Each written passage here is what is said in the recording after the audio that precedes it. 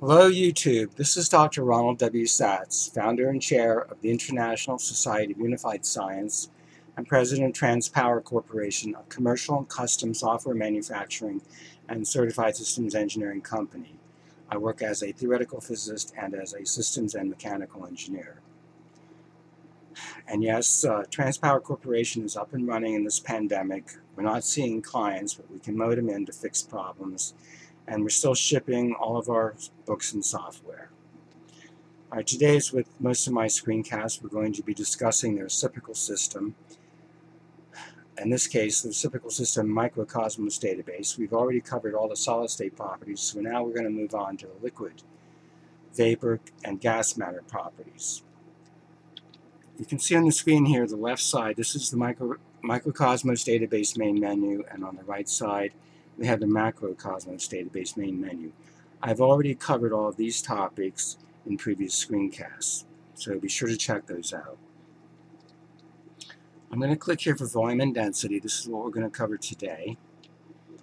And I've decided to use water, H2O, as the sample record. And for the solid state properties, I used iron. For the liquid and vapor and gas vapor properties, we're going to use H2O. So you can see here at the top, we have the element compound mix. That's the symbol H2O. In some cases, the vapor gas symbol is going to be different. But anyway, here it is here. We have the description. H2O can be ice, water, or steam. It's for number 1. Atomic molecular weight is here. Melting temperature is here. And again, atomic molecular weight is here. Now, I'm not going to, well, here's delta V. This is the specific volume increment due to solid molecules at any temperature, so I'm not going to explain that right now. Here's the melting temperatures here at external pressure, which is calculated. So, and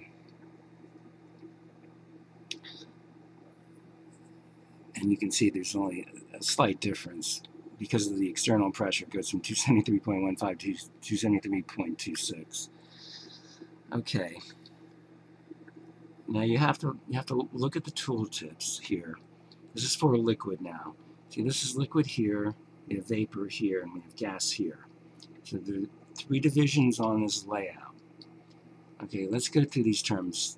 Look at the tooltips. Enter the number of elements in the compound. It's 2 in this case. The total number of atoms in the compound, 3. The number, let's look at the tooltip again, and the number of close packed groups per molecule in the solid state. Total number of close packed groups per molecule in the liquid state. Number of initial units extrapolated back to 0. Let me get this right. 0K for specific heat of the liquid. The number of structural groups having internal motion, solid-like vibration. Number of liquid thermal groups per molecule. Number of liquid structural groups per molecule. Number of liquid volumetric groups is equal to the volume of the molecule divided by, let's go through this, the cube of the time region natural unit of space. Normally it's rounded up or down to the nearest integer or half integer, but there are exceptions. This one is in a number of liquid temperature units. Number of units, atoms, or molecules resisting external pressure. That's as a group, and you see it's 9. So 9 of these group together to resist external pressure. And here starts at 40% and iterate until the calculated melting temperature equals the observed melting temperature. So this is this percent solid at the given temperature. And then this is the internal pressure of the liquid, and it's 4155 atmospheres. Now look, I understand you're not really going to understand these terms unless you read the liquid, vapor, gas paper in my work, Existence and Interactions, a computational treatise of the reciprocal system, the true theory of everything. I go into great detail explaining all these parameters for each molecule. But once you've read that, then you can come back to the database and see why we have all these parameters. Okay, and then we have a calculated method for the critical temperature. There are 5 different types, and you can choose one for sum of 2 terms within a t in the second term. There's another one here for subtraction of second term from first with nt in both terms. 3, the sum, let's go back. The sum of the 2 terms with nt only in the second, the subtraction of second term from first, and the nt only in the second term. If none of these methods work, then choose 5. So anyway, 1 is the most common. Critical temperature, calculated and observed. So we calculate 654 and observed to 647 Kelvin. Everything is in Kelvin, by the way. Critical pressure, atmospheric, and calculated and observed. Again, it's pretty close. 213 versus 217. Now, we input a temperature of 600 with 500 atmospheres applied to water. So, what do we get for the specific volume? That's in centimeter cubed per gram. We get 1.51516. We get the density is 0.65999. Yaws calculates 0.64. Yaws is Carl Yaws. He wrote the book Chemical Properties. It's really a collection of empirical regression equations. That's what we use to compare the theoretical results to the empirical results using Yaws regression equations. It's very important. It's an excellent work. Totally non-theoretical, but that's what we need. We need to verify the theory by looking at the empirical or experimental data as represented by a regression equation.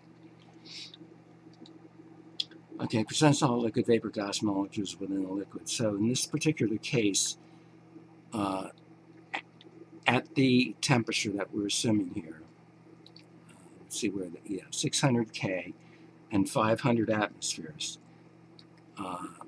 We're saying that the percent solid is small, it's 0.15, whereas it's 39.85 gas and 60.15 liquid, okay? And you would expect that because after all, this is 600 K, it's way above the normal melting temperature. Okay. Now I calculate the bulk modulus temperature and pressure. So this is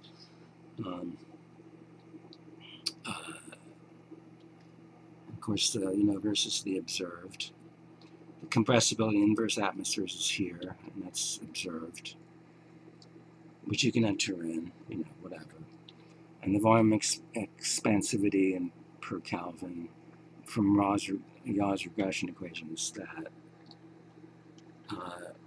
And here's the option: use vapor pressure as external pressure. You can choose no or yes for that. Okie doke. Now the specific volume, okay, now we have two temperature inputs here, the heat sink and the heat source and the delta. So we calculate the specific volume here, and that's the difference. The density in grams per cubic centimeter here, and Yaws regression coefficients, and we get this from Carl Yaws' book. These are the regression coefficients. Critical specific volume, we calculate the liquid vapor. This is the ratio of the critical gas volume to the critical liquid volume here. Deviation from ideality, x values, and so on and so forth. I'm going to go too far into this. Alright, so this covers all the liquid stuff. Ordinarily, when you use this program, you'll be inputting the temperature and pressure, and then you'll be, what you really want to know is what the density is, and there you have it. And these are fixed. All these structural constants are fixed. Okay, now let's just jump to vapor here for a moment. The input temperature and pressure, again, it's in Kelvin and atmospheres. Eccentric factor for calculating the saturated vapor. This is from Yaws or from Reed. And then we can calculate specific volume critical vapor, specific volume simple vapor, specific volume gas. So that's the sum of all these. That's total single phase. And the viral, now this is calculated from the viral form. Now this is empirical to 4 terms of the Redlich-Kwong equation. We use this again to check on the theoretical calculation. And here we have the vapor pressure. Yaws gets this number. Here are the coefficients in the Yaws equation. Dual phase, superheated, virial gas volume. Okay, that's really part of the gases. So now here's the third section. Again, we put in the temperature and the pressure. We want to get the specific volume. This is the ideal, based on the ideal equation. This is the real, okay. And again, we have a sink and a source, and we get the specific volume. It's ideal calculation, the real calculation, the real, ideal, real, and the real here is the reciprocal system, okay? So make a note of this. At the critical temperature of the gas, the reciprocal system volume will be 2/3 that of the ideal gas. So that's kind of interesting. And this is the virial. So the virial calculation is off here in this case. It's way off. So you really, you just can't use it. Here's the heat source.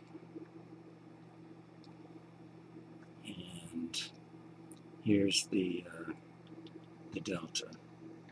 And then we calculate the densities. Again, unfortunately, the virial equation doesn't work too well in this case. So Redlich-Kwong, sometimes the Redlich-Kwong equation is okay, but boy, not in this case. So anyway, well, I mean, that's pretty deep, but I suggest you read the paper on the liquid, vapor, and gas matter properties for the reciprocal system in my work, Existence and Interactions. Okay, well, that wraps it up for today. I know this is kind of technical, but once you understand the paper, you'll be able to understand the layout there. It's basically how we calculate the density of liquids, vapors, and gases.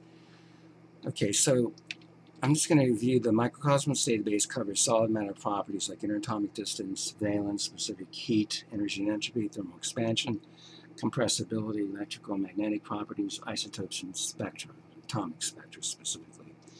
And today we covered volume and density for liquid, vapor, and gas matter properties. We will be covering specificity, energy and entropy, viscosity and surface tension, and electrical and thermal conductivity for liquids, vapors, and gas matter properties in the near future. The Microcosmos database also covers cosmic elements and subatomic particles, cosmic elements and material and cosmic subatomic particles, and of course photon properties. It also includes a great graphics package. The Macrocosmos database we've already covered in previous screencasts. It covers the universe as a whole, galaxy clusters and groups, galaxies, star clusters, stars, planets, moons, minor bodies, nebulae, gas and dust, and voids. If you want to jump right to events, you can just click that. And also includes a great graphing program. So what I've done is to make Drewry-Larson's reciprocal system theory fully computational. The simplest possible treatment of theory is my work. The Unmysterious Universe has all the concepts, a lot of diagrams, very little in the way of mathematics. It's the simplest possible treatment. But if you do want all the math, please obtain my work, Existence and Interactions, a computational treatise of the reciprocal system, the true theory of everything. It's at near 11 pages in the PDF, some 11 slides in the PowerPoint file. Thousands and thousands of equations, diagrams, figures, tables. You name it, it's in there. It'll take you months to go through it. Once you've read that, then you come to the 2 database modules here, and then this will make a lot more sense to you. Keep in mind that quantum mechanics can't do any of this. You can't use quantum mechanics to calculate the properties of liquid, vapors, and gases. You cannot do it. But you can with the reciprocal system of theory, and I've just shown it. We do structural factors, which you have to determine, but that's it. Okay, now my theoretical physics mentor, Doobie Larson, was also a theoretical economist, and I've made his work in economics also fully computational. That's in my software program called Optimal Economist, an implementation of Larsonian econophysics. It explains the microeconomics of individuals, businesses, and business sectors, and macroeconomics of whole countries and regions. It completely supersedes Keynesian economics. It'll help you understand economics far better than any of your college textbooks. Now, the two database modules and the economics work have been substantially reduced in price due to the recession. They're all $95 now, and we provide free phone and email support for anyone who's purchasing these programs. Okay, now, I can lead you to the water, but I can't make you drink, so I have to ask you, please study the reciprocal system and prove it for yourself, and thanks for your attention.